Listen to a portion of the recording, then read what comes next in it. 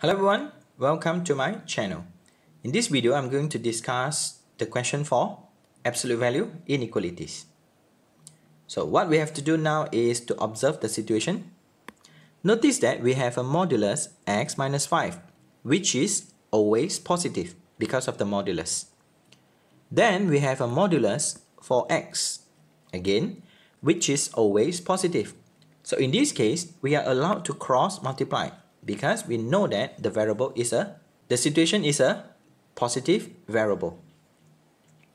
So cross multiply and we will have the modulus of x less than equals to 2 multiplied with the modulus of x minus 5. State the restriction where the x cannot be equals to 0 and also x cannot be equals to 5. If we have these two values, then the situation will be undefined because it is located in the denominator. So now, the definition for the modulus actually is equals to square root of x squared. So what we have to do now is square both sides.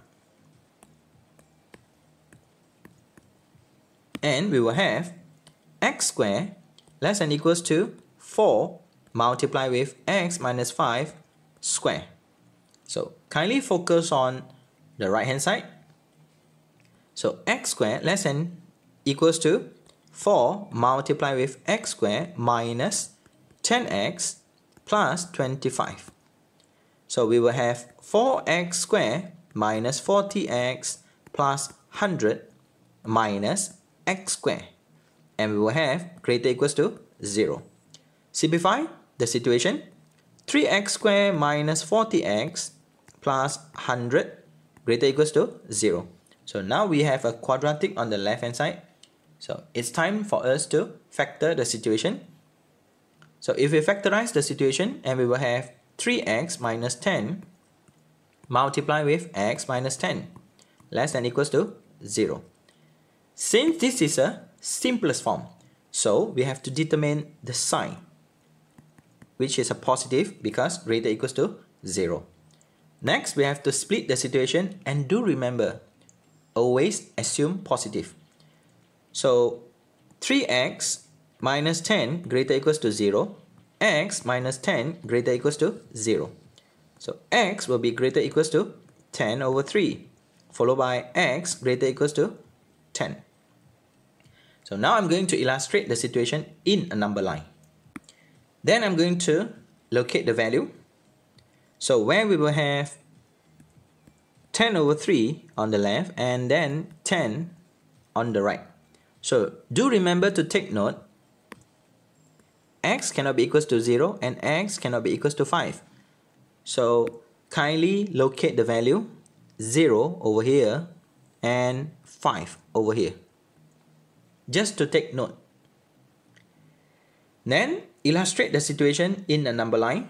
Kindly focus on x greater than equals to 10 over 3, where we have a then circles, then towards the right, followed by x greater equals to 10. So fill up the empty space with the negative because this is a positive number line. So multiply with the sign, we will have a positive sign, followed by negative, positive, we will have negative, then positive, positive, we will have a positive. So kindly refers to the sign in here. We wish to have a positive sign, so here will be the location. So kindly take notes, 0 is not included.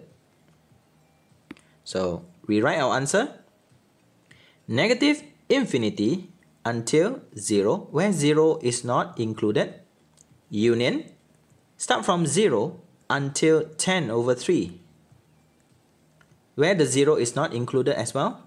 So union, start from 10 until infinity, where the infinity is not included. So in here, what we call the interval form. Okay, what we call, this is the interval form. So kindly express the situation in SET notation or set, solution set, x such that x is less than 0, or the value of x is greater than 0 but less than equals to 10 over 3, or x greater equals to 10. So this will be the solution set. Thank you so much for watching this video. If you think the video is useful, kindly consider to like, comment, share and subscribe.